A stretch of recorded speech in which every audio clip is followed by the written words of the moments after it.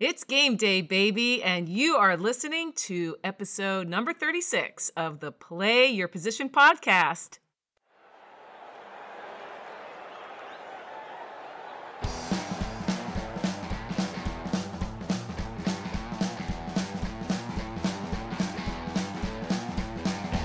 Welcome to the Play Your Position podcast, where your story matters and we make it count. Here's your host, Mary Lou Kaser. Let's get started.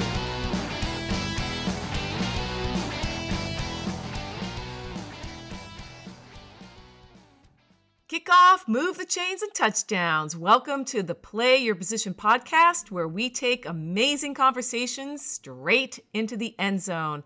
I'm your host, Mary Lou Kaser, and this is the podcast that features conversations with and about people who show up and play full out each and every day. They are the people you admire: entrepreneurs, writers, artists, musicians, parents, teachers, athletes, adventurers, and their stories give us a glimpse into what it means to be human. My goal for each episode is to introduce you to fascinating new people, new ideas, and inspire you to keep playing full out in your life's work in order to make a difference. As always, details about each episode can be found over on the show notes page at my website, playyourpositionpodcast.com. Hello, everyone. I am super excited, as you know, about introducing you to my guest for the show today, Meredith Berkich. Meredith, are you ready for kickoff? I couldn't be more prepared and ready to take this on. Awesome.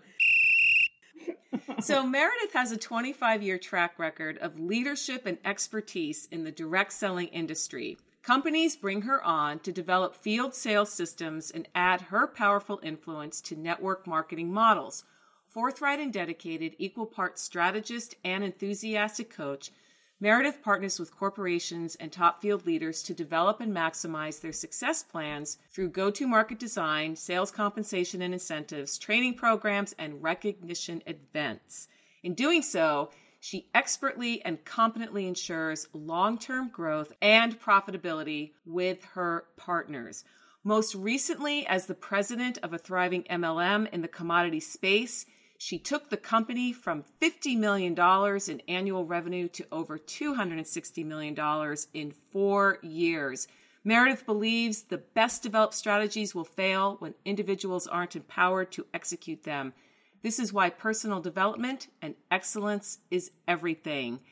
So with that, Meredith, again, welcome to the show today. I am super, super excited to have you here. And let's just jump right in. Listeners know it is game day and my guest is suited up and ready to take the field. So why don't you share with us how you got to play this position and what it means to your life moving forward? Well, Mary Lou, I can't thank you enough for asking me to be a guest on your show today. You and I go way back, and you've been a dear friend of mine and somebody that I value so much.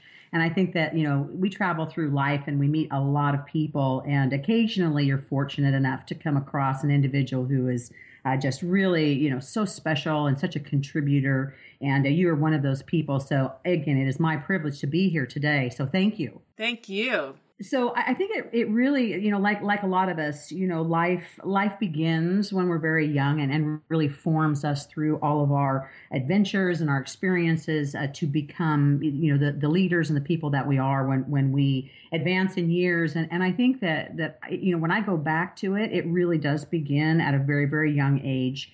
And being someone that was the result of an unwanted pregnancy, 2 young college students in love, but definitely not good timing, and then being kind of bounced around from family member to family member over the first few years of life, I really did develop, as a rather awkward young person, the persona of being on the outside looking in. But what that really benefited me was becoming a student of human nature, because when you're on the outside and you're, watching people and how they behave and interact, and, it really does create in you that student mindset. And so growing up that way, especially in the first formative years and formulative years, I really did take my dad's advice, which was, Meredith, you can learn something from every person that you meet. Every person has something very special to offer.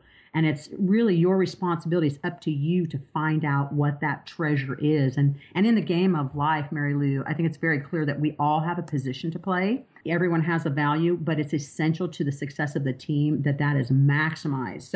So while I wasn't in the game, really for the first formative years, I became very interested in the players, really developed into be a person that wanted to add value, not so much by my individual contributions, but more by reaching out to people and the players and lifting them up by, accepting them, believing them, and empowering them to be the best that could be. And that's how I really entered into society during those junior high and high school years. Well, I'll tell you that recognition early on can be both a blessing and a curse.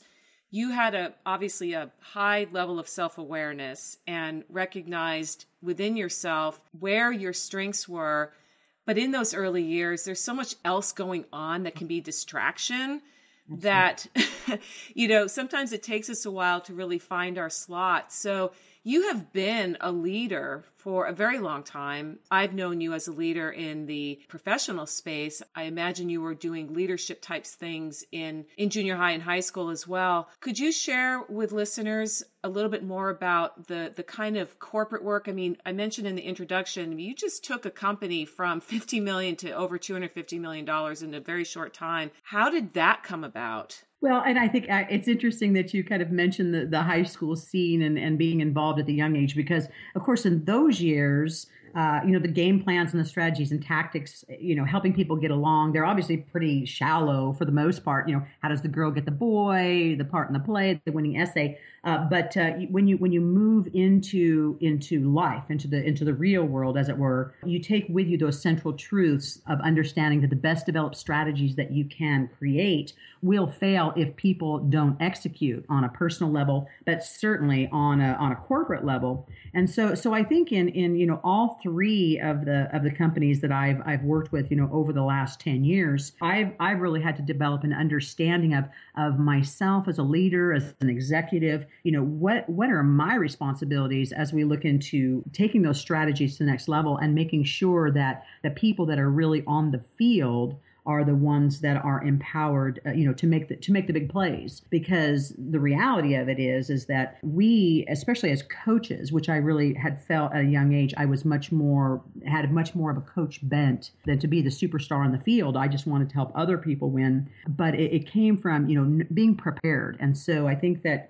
getting ready, to look at myself and the leadership steps that I have taken over the years and my big lessons that I've learned, we're really about knowing your team. What do you have to work with? Who are the players? Because if you're an individual achiever, which certainly early on in my corporate career, I definitely, did step into the pitfalls of trying to carry the weight of the game on my shoulders all by myself. I think it's common for most driven, passionate people. I mean, we see it all the time. And I noticed it really clearly, like with Cam Newton as an illustration. When he first came into the league, obviously took a lot of criticism in the beginning. And some people, of course, said, well, why isn't he being successful? It's because he had a subpar team to work with. But really, I think that there were some other factors about that young quarterback, about that he really was an individual player. He hadn't incorporated the team. He didn't earn the respect of the locker room early on. I think he's obviously making some great changes and progressing in his career. But for myself,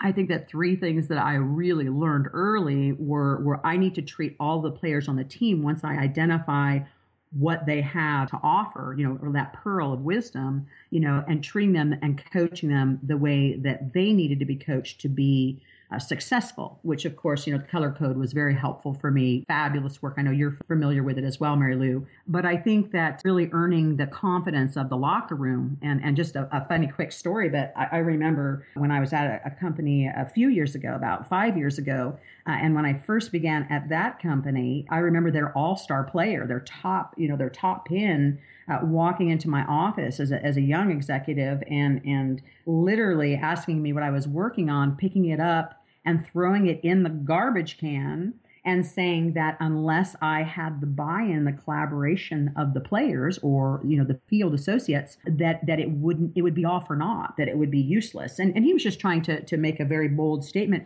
But I learned from that if we're going to really move those chains, like you said, in a very noisy environment full of distraction, we have got to have the buy-in of the team, and we have to learn to get their confidence. And I think that's led to the growth, because it wasn't about me or my brilliant strategy or the execution of the executive team creates success in a company in network marketing. It's about the people on the field. It's about the people that's making it happen. It's really about empowering them through simplicity of the business model, the go-to-market strategy, but also to give them everything they need to get the job done, because again, they're the ones making the plays. So what you were just saying, Meredith, about getting team buy-in and making sure that as a leader, you don't have that feeling of I've got to carry the whole team is such an important thing for listeners to remember. No matter what you're doing, whether you're running your own business and you're a solopreneur or you work for an organization where you are part of a team, there's two big lessons that we can take away here. Number one is don't be a Cam Newton in terms of trying to carry the entire team on your shoulders. It doesn't work. And again, high achievers, it's our natural DNA to just want to say, well, I can do it, I can do it, I can do it. But at the end of the day, it is really a team effort. Even if you are working for yourself, you're going to have to build a team around you. It may be your family, it may be people who are running in the same space as you, but you've got to have other people that you can turn to. And every so often, throw the ball and have them catch it, because there isn't a football team that has won any games with just one person. Being very transparent about realizing that in a leadership role, our job is really to maximize our players and get to know each of them. And you mentioned that you really love the coaching role and being in that position, and you're really good at it. But who has been a coach or mentor for you in the journey that you've been on to become a really great coach and mentor yourself? That's a great question, Mary Lou. There's a saying that most people probably have heard, that you're the sum total of the 5 people that you spend the most time with. And that's why it's so important that we choose these contacts, that we invest with so carefully, because we really want to be somebody that not only we can give back to, but certainly that's going to benefit us and help us to achieve our goals and objectives and help us to be better people and better leaders. And so, I really have 3 mentors, 2 of them, and I won't embarrass them by sharing their actual name, but one of them is a senior leader that has taken a lot of companies to the top level and continues to be in a consultant phase in his retirement years. And he is invaluable to me because as a young executive growing up, moving from the field organization over to the corporate side, there are a lot of challenges to that, a lot of adjustments that you have to make. He has been invaluable to me. My second person is much more of a peer, but also very, very active and winning games on his field. And so he's somebody that's able that we could just kind of bounce ideas off of, share the good, the bad, and the ugly. But just really get some of those, oh boy, that was quite the fumble, and oh dear, that one intercepted, and but then again, this is the one that really moved us ahead. This got us the next down, the next set of downs, and got us closer to the goal, of course, which is to score. And so I have that person, and then I really look a lot at the people that are in personal development, not people that I know personally, but the John Maxwell's of the world, written 70 books, and sure. I follow all of his latest books. And so that's been a big help. But I think just the authors in general, I know that the latest phase of my personal development really became apparent that I needed to develop the intuitive leadership area for myself and really master that one, because we get so much information, right? We learn, so many tactics and we get our logic, but the intuitiveness, that piece of us, which of course we're wired to have, it really is a gift that we have as human beings. It really tells us where to apply itself. And so in working with that, there are 3 books that I've read over and over through the years. One is actually a classic that I just picked up, but Malcolm Gladwell's book, Blink, and that I read probably a decade ago, was very helpful as soon as it came out. Maybe it hasn't been quite that long, but in any case, that one really taught me about that understanding to embrace your intuition. And then, of course, A Leader's Legacy is another classic, but one that came from the 90s that's actually out of print that I love because, you say, who are your mentors? But really, they're the authors, or the people that have dedicated themselves to personal development and business development, is actually a book called The Corporate Mystic. And that was one that was given to me as a gift over the holidays by a field leader. And I had just really enjoyed that one because this really hit the key of where we should all be. Everybody listening to this podcast should be, which is, how am I growing myself? How am I increasing my personal discipline, my integrity, my authenticity, so that I can achieve all the levels of success that I want? So that has been the area of my focus really for the last year, but specifically this gift of this book that came my way has really helped me to get in touch with where I need to be concentrating my own personal development this year. Well, thank you for sharing those 3 specific books, Meredith. And listeners, you know that everything that Meredith shares with us today will be over on the show notes page at playyourpositionpodcast.com/Meredith. And I'll definitely make a list of these books. I know you said the one is out of print, but still it's good to have the name. And isn't that by Gay Hendricks? It is. And you can actually pick that one up. And then Ludman also, I think, was a co-author. But the person that got it for me as a gift actually picked it up in used books on Amazon. Right. And so we'll make sure that, again, that list is there, because many of my guests have shared books as a way of saying, these are the people who I turn to for mentorship or coaching. And I emphasize this almost in every show. The people that can inspire us don't have to be people we know, that sometimes a boost is only a book away, and you just have to have the self-discipline to make that part of your daily or weekly practice. And Meredith, you are obviously a shining example of somebody who not only can teach people about personal development, but you practice what you teach. Mm-hmm. And despite the fact that those of us who are out there in the world doing things, and we are practicing personal development strategies that make our minds sharper and that hone down our skills, the fact of the matter is, like in a football game, we get out on the field of life and that whistle's blown, and now anything can happen. So I would love for you to share a quick story with listeners about a time that you found yourself playing out of position.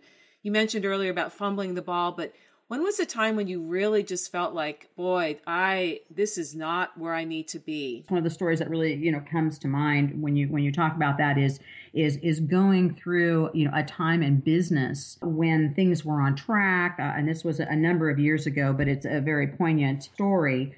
Things were absolutely on track. We had the game plan down. We had all of the players in position. Everything was looking really, really great. And then just got something that knocked everybody off their axis and just really changed the game plan. It was a product-related, incident where what we thought was going to be a banner product, a lead changer, a new flagship, just didn't pan out for a number of reasons that I won't get into specifically. But what it forced us to do was really, step back and just completely, blow up the whole game plan and say, we've got to start over from scratch. And I think that was a time when really the biggest standout to me on how to get through those times, because we'll all have them.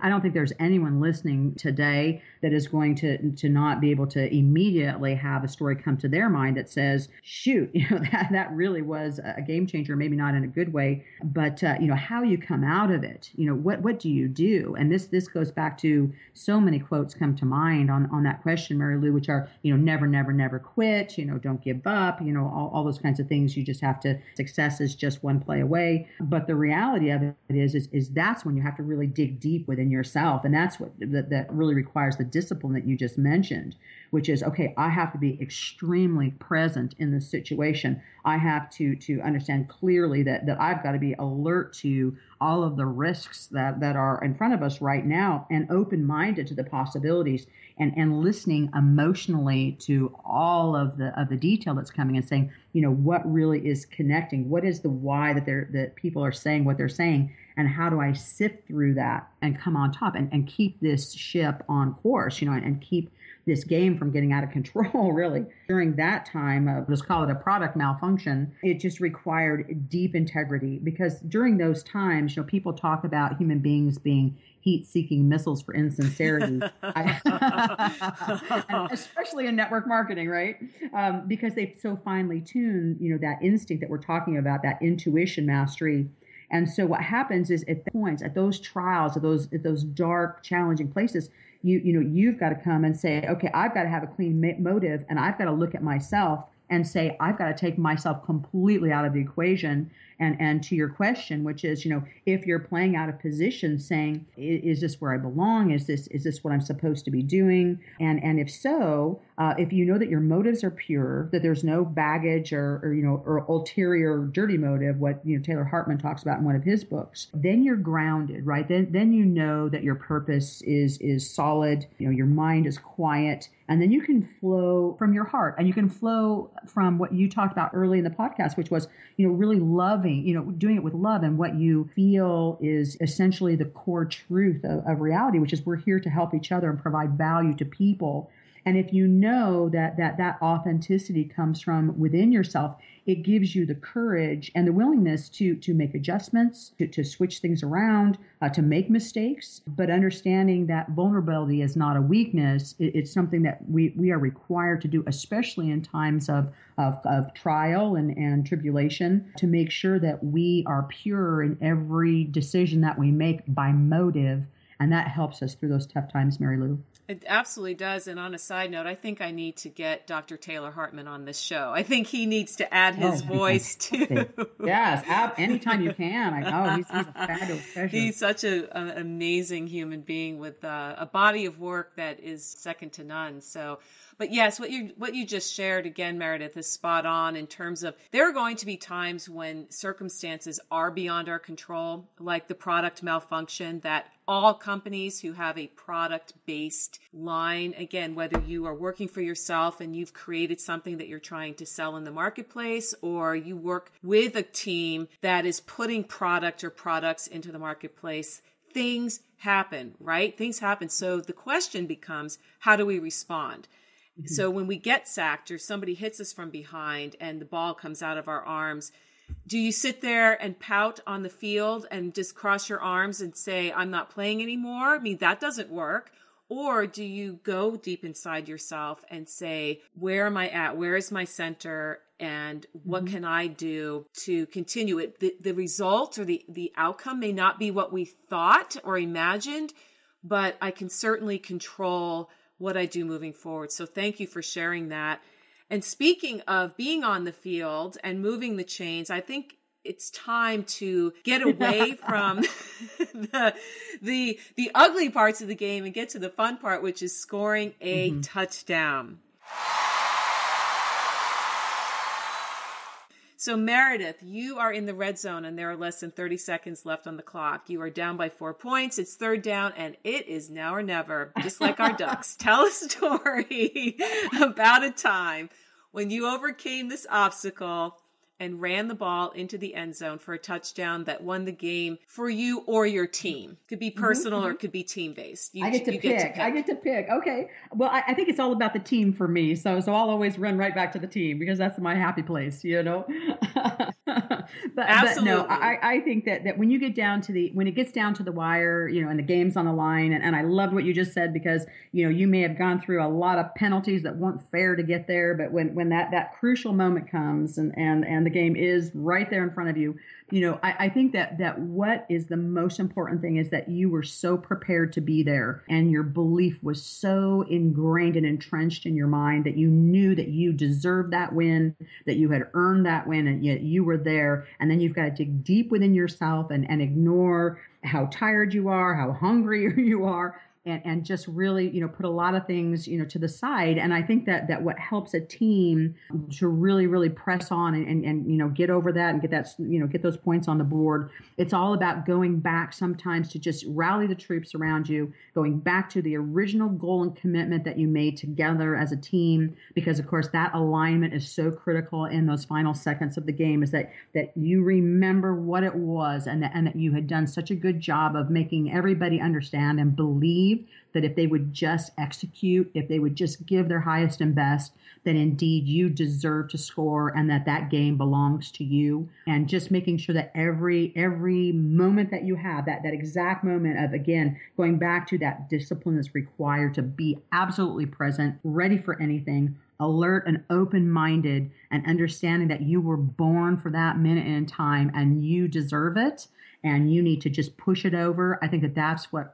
really helped us to get back on track in many circumstances, because it just is about bringing together the collective team, just pushing that belief and just driving it in that end zone and getting those points. So is there a really quick story of when you actually witnessed that happening with one of the companies that Sure. you've been a I leader think in? that one specific story that comes out in my mind was actually, when I was in the field and was actually, leading a team myself. I think this one always comes to mind because it was so critical. And it was all about saying, we had pushed so hard to get a promotion. And if you know anything about network marketing, of course, you know that as you build an organization, you advance in what people call pins. They call them ranks. You raise your status based on performance.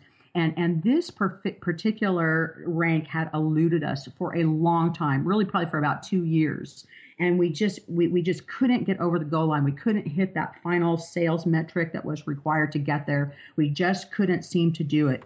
And so what I found finally, it just dawned on me again, getting back to making sure that I was providing the leadership and the goals for each individual person to contribute. Then I realized that they didn't want necessarily the same things I wanted, but what were they in it for? And once I identified those things, what I did was I actually broke it down. It's that eating the elephant one bite at a time, right? And so I went to all of my top team leads, my top 12, and we sat down with a massive whiteboard and we just whiteboarded it all. I said, listen, we keep staring at this large, daunting sales goal that just continues to elude us. And this is what we need to do. Each one of us needs to commit to a certain sales target. Do you personally think that you can do with your team?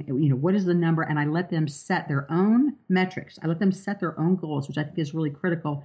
And as each one of them set them and we added them all up, we had everything we needed. But once we got that specific and that granular, and then everybody went out and did their job, and that quarter we achieved, again, a goal that had eluded us for a couple of years, just by taking those into bite-sized chunks for people and letting them own and personally take responsibility for their contribution. And that's what it took. Everybody did their part. We met our metric, and then we were able to celebrate at national conference. It was really a tremendous win. That's exactly the kind of win that you remember for years to come, because it was the team. You empowered each person instead of saying, just go figure it out. I mean, you guys really strategized. I love the whiteboard. I can picture everybody sitting around and all the bubbles and the arrows and the colored markers going every which way and saying, here's what we need to do, folks. And you did that. So kudos to you.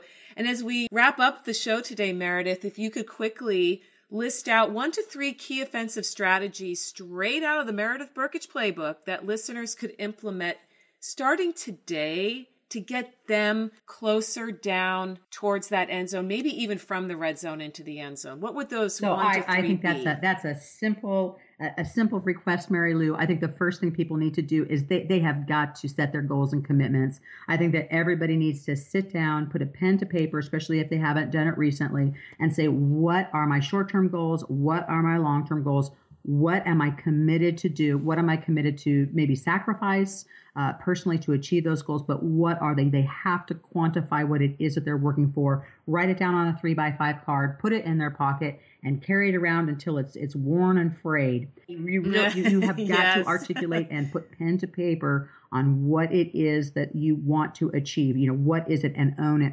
And then secondly, what you need to do is then you need to look at your time. I think that you've got to say, realistically, with my current responsibilities, what can I commit to this goal? What can I commit to make sure that I achieve this? And then taking those precious moments, because time is our greatest resource. It's our big business asset that we have as entrepreneurs, right?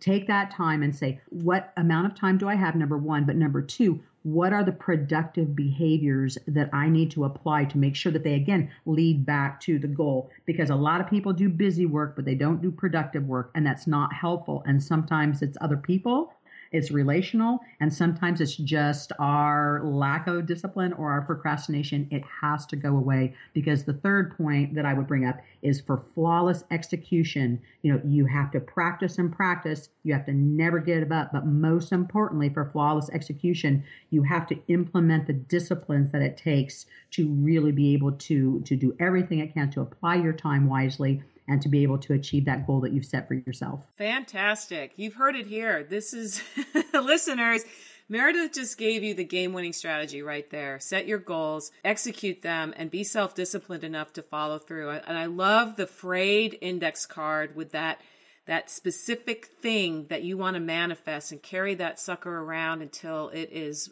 fallen apart, and then write a new one. Because by then you should have accomplished it. Because that's how the universe works. I mean, it really, really does.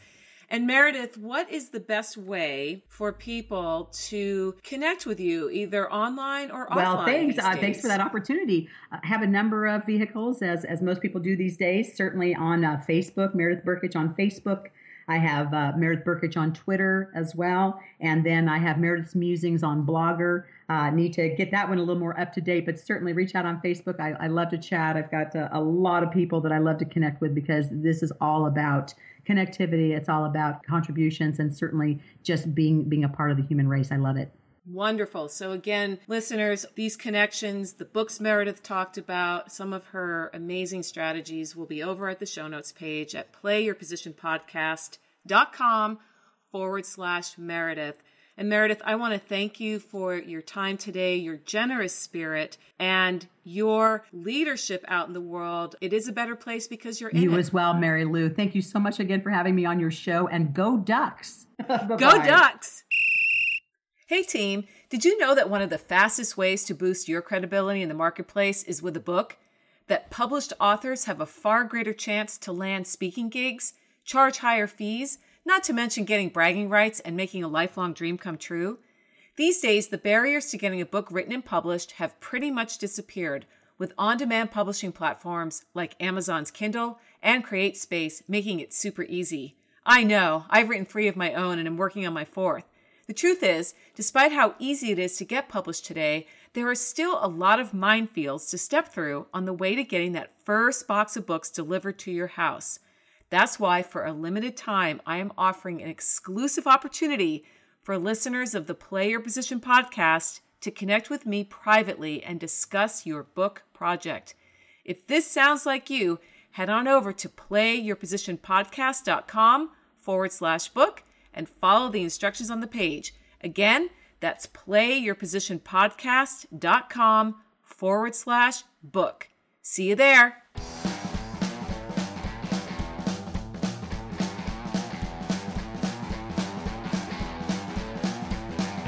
Thanks for listening to the Play Your Position podcast, where your story matters and we make it count at MaryLouKaiser.com.